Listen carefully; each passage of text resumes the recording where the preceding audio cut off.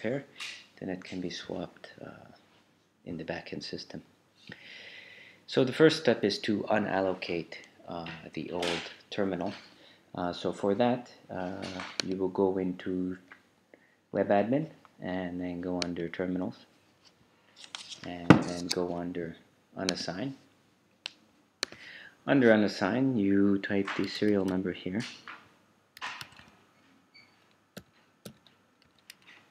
We'll choose a real case, and then we click unassign.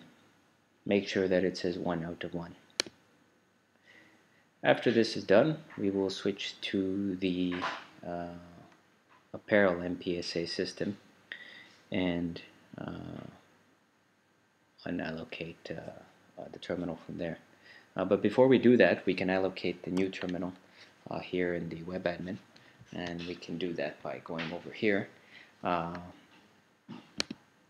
Go under distributors, go under apparel, click the little T. Here you click under new.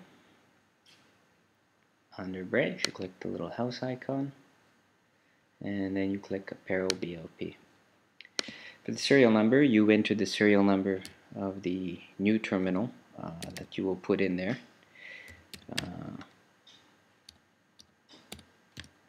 We have that here, and then you click this arrow to allocate. So the terminal has been allocated to the apparel system in webadmin and swapped. So let's go over to mpsa in the system so you know which shop to actually allocate it to. So here we go under workspace, terminals, and terminal list. And after, you go under serial number here and you enter the old terminal number.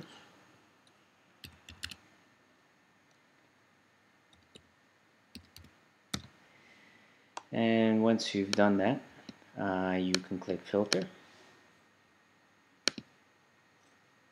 and you see it has found it in the system.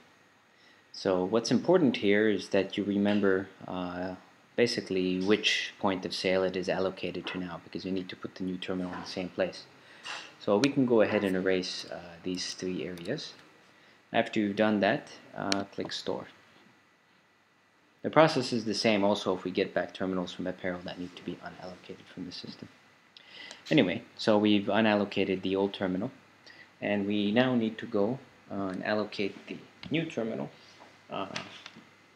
in the system. So we will type the new terminal serial number here.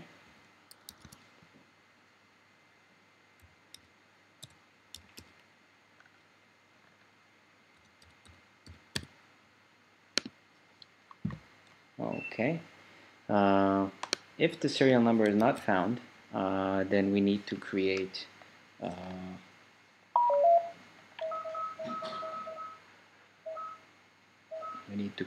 the terminal in the system. For that, we need the TID and the serial number. That was covered in a previous video. So anyways, let's go ahead here and enter the serial number. I apologize. We need to click new, enter the serial number, enter the TID. That can be found by going under terminal info on the terminal, and you can see it on the screen.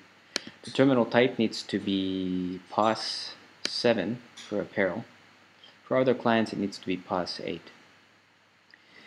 Under the merchant, you need to put apparel. You need to remember the shop where the terminal was before, the previous one. And then you can enter again apparel here. And then you click store. And that pretty much covers, what you've done for switching the terminal from another one to one that is on stock for the apparel backend.